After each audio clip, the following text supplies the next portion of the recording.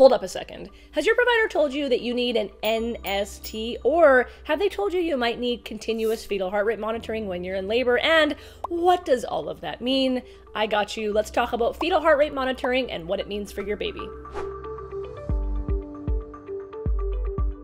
Those three little letters, NST, that is basically the Grey's Anatomy way of saying non-stress test, which means what is your baby's heart doing when there is no added stress in the equation? Like the day-to-day functionings of your baby's heart while they are in utero, and the things that you see on a non-stress test on the screen are going to be very similar to continuous heart rate monitoring. So I'm going to go over all of the things you might see and what it means for your baby's heart. Because my name is Tina B. I am a labor and delivery nurse with a certification in perinatal nursing. If this type of content interests you, go ahead and boop that subscribe button so you can continue learning with us. Now let's talk about what does this all mean.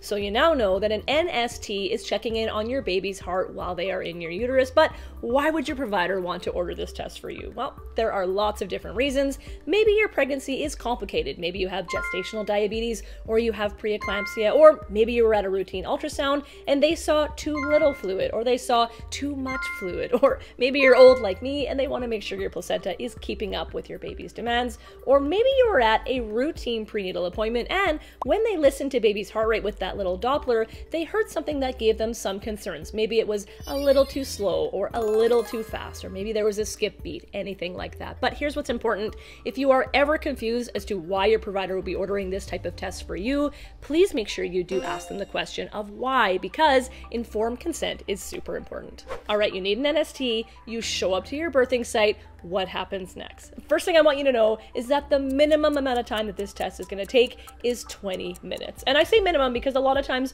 we'll hand the baby a roadmap, but they decide that they want to go on a totally different path, and it's going to take a lot longer for them to give us those reassuring things we're looking for to say, yep, that NST looks great, your baby is happy and healthy right now, you can go home. And I'm going to talk about those reassuring things in just a moment. But a lot of times babies can be little stinkers and it's going to take a lot longer. So if you're plugging the parking meter, make sure you plug in at least an hour and know that during your appointment you may have to add more time. But you show up, the first thing we're going to do is have you empty your bladder, because you know that labor and delivery nurses, we love an empty bladder, and we'll probably test that pee if you put it in a cup for us for things we usually do like protein and sugars and blood and ketones. And then once your bladder is empty, we're going to have you lay on a bed. Now you could change into a hospital gown, but in a lot of places you could just stay in your clothes if you are more comfortable with that. And we're going to turn the monitor on and we're going to have two straps underneath you, because those two straps are needed to hold on two monitors. One monitor on the bottom, that is going to be the ultrasound transducer, and this is the one that's going to actually pick up your baby's heart rate.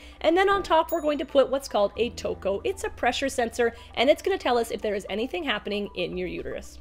You know that I am an intensely visual learner, so I'm actually going to draw out what you're going to see on the monitor so that you can get a really good understanding of what to expect. The first thing is, here's what your screen is kind of going to look like. On the top, this is going to be where your baby's heart rate is going to be seen. And then on the bottom, this is going to be where any uterine contractions are going to be seen. And I'm going to go over what is normal on both top and the bottom so that there are no surprises for you when you get hooked up. So one of the first things I want you to know when you're talking about baby's heart rate is that every baby's heart rate is a little bit different. So if your friend Susan was like, my baby's heart rate is 120, and then they put you on the monitor and your baby's heart rate is 145, that is totally okay, because every baby is unique, right? But what you should know is that every baby's heart rate is going to fall within a normal range, a range that is acceptable for a baby's heart rate per minute. And that range is anywhere from 110 to 160. So we know that anything below 110,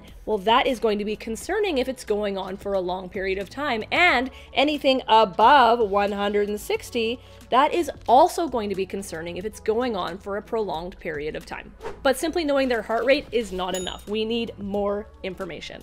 So knowing what your baby's average heart rate is, that's important, right? Because that's how many times a minute their heart's going to beat. And Grey's Anatomy term, we call this baseline. This is their baseline heart rate. And knowing that it is between 110 beats a minute and 160 beats a minute, that is also important because that's the normal range. But when you look at the monitor, you are not going to see a static straight line all the way across like this. This would be concerning. What you will see is a beautiful jagged line that kind of goes above and below that average heart rate, that average line, because this is called variability. And we look for variability as a really reassuring sign, because this means that their heart is functioning in a way that allows it to change beat to beat above and below their average heart rate. So variability is also an important thing to look for.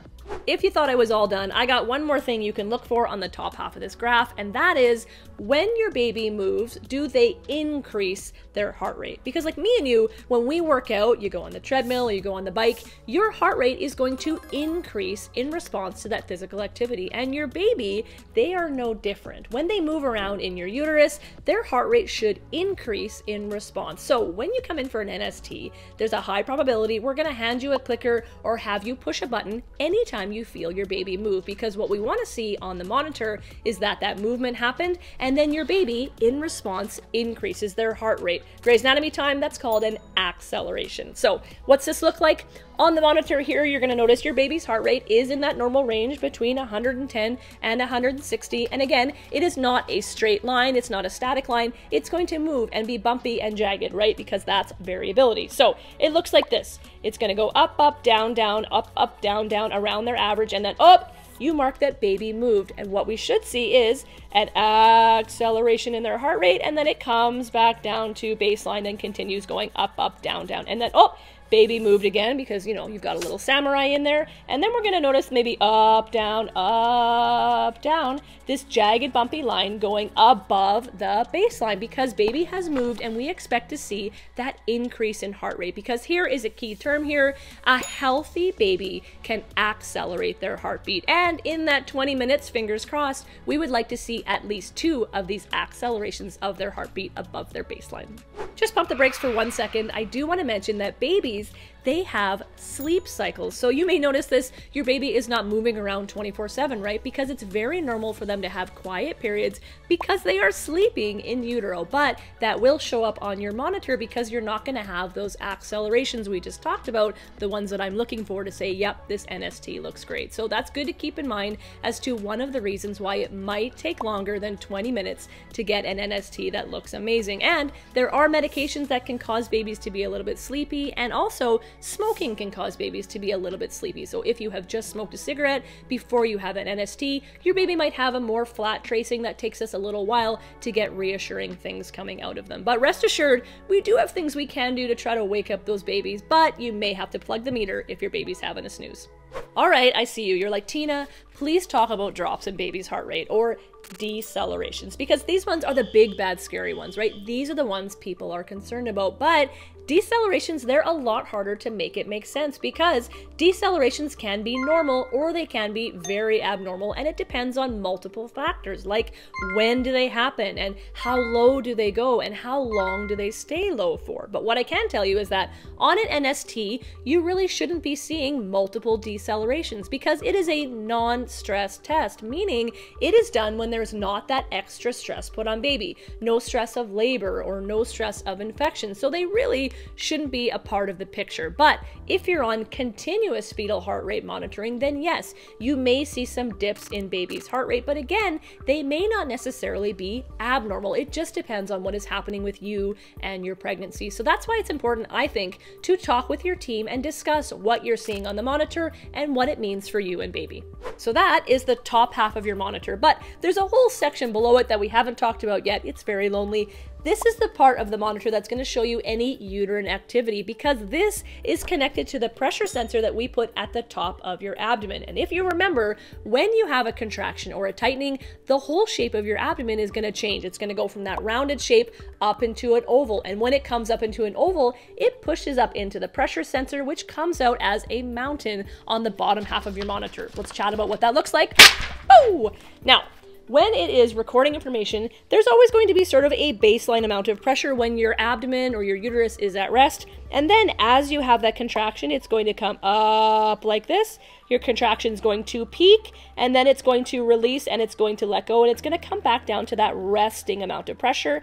And then some time might go on, and you might have another contraction, and it's going to come up like this. It's going to peak the contraction, and it's going to come back down to rest. So this is sort of what it's going to look like on the bottom. It's not a straight line. It's not jagged like your baby's heart rate is. It's these smooth mountains. Now, here's something really cool.